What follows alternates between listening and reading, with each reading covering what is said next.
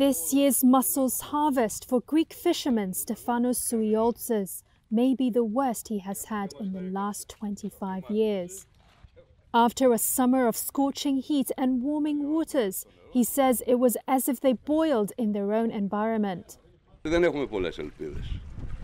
We don't have much hope. When people were saying, "What a nice warm sea we have," we were living through a nightmare and are still living through it. Local authorities say about 50% of this year's production was destroyed as the country faced its worst heat wave in decades. About 90% of the baby mussel seed that would grow into next year's production also died. Temperatures rose above 113 degrees Fahrenheit in July. In high temperature, mussels suffer heat stress, according to an expert who specializes in the impact of global warming on marine life. One scientist identified a thick white mass covering clusters grown over the last 18 months as a kind of tube worm, a marine worm that clings onto the mussels in high temperatures and gradually kills them. Konstantinos Veritis, president of the local shell fishing association Poseidon.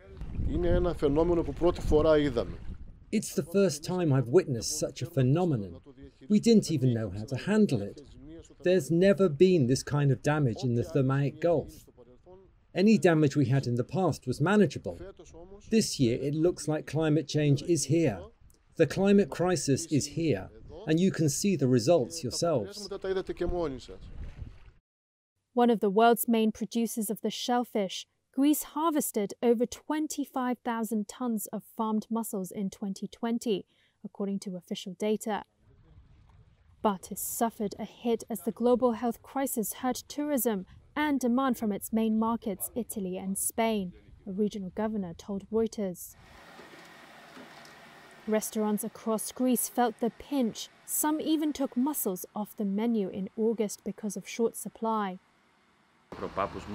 Eleftherios Douraitis, who owns a restaurant his grandfather opened in 1947, says no one would ever expect a shortage in mussels here, and it proves that climate change is, quote, knocking on our door.